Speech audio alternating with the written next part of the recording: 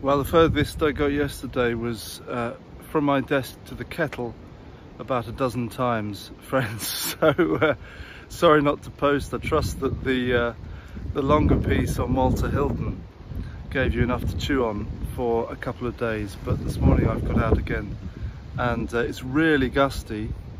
My phone camera is lodged between the branches of a beech tree in the Wansdyke. You'll be glad to know that's where you're situated, and I'm just trying to get out of the wind so that you can hear a little something at least from me today. The Wansdyke is one of my favourite spots. It's dug out like a groove on a lino cut out of the land, ploughed out of the earth hundreds and hundreds and hundreds of years ago, maybe 400-500 AD, something like that, as a boundary between Anglo-Saxon kingdoms, or between those kingdoms and the Roman Empire. And as I say, I'm just cowering, sat down in the leaf mould. But I'm happy. It's been a really intensely busy week, and if I've learned one lesson this week, it's that you can't outrun email. You can't beat it. It will always continue on like an ever-rolling stream, and therefore we have to inhabit a different kind of approach to time and the demands of work. We have to set our own pace according to the grace given to us. And lovely to get a bit of space out this morning. Wonder what kind of week you're having. It's a couple of days before Palm Sunday, when we will begin that slow approach to Good Friday and to Easter Day. It is where the drama of the Passion story around Jesus Christ intensifies.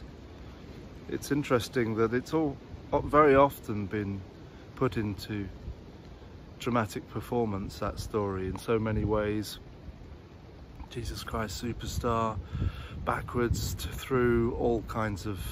There's some great films about the Passion, Jesus of Montreal, you might know, and all kinds of depictions throughout medieval times, the Passion plays, the mystery plays,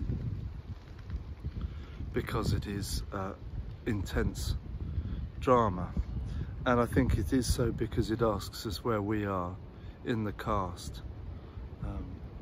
That is what part of its power is, that the characters who dissipate away from Jesus, those who stay by him, those who react to his isolation in different ways, some angry and raging at the disappointment, others just grieving because of their plans having apparently failed. It's a human drama, and we find ourselves caught up in it each Easter if we want to. So you might like to read a gospel next week and consider it afresh for yourself. Got John's Gospel, chapters 18, 19, 20 is phenomenal, well, actually from chapter 14 onwards you might like to do, which is the best place to begin over the weekend, as we start that approach to the Last Supper and what's called the farewell discourses of Jesus, and then the events of his cross and resurrection. However, I'm going to just go back very briefly to the Psalms this morning, because one of the gifts this week was to read Psalm 85. I'm sure I've read it many times before, but it hadn't struck me in the same way before, and it's a really going to ground psalm, this one, so I thought I might just read you a little bit of it. The psalmist writes, "Wilt thou not turn again and quicken us, that thy people may rejoice in thee? Show us thy mercy, Lord, and grant us thy salvation. I will hearken what the Lord God will say concerning me, for he shall speak peace unto his people, and to his saints that they turn not again.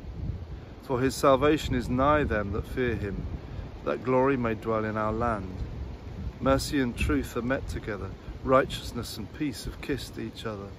Truth shall flourish out of the earth, that's the verse. Truth shall flourish out of the earth, and righteousness hath looked down from heaven.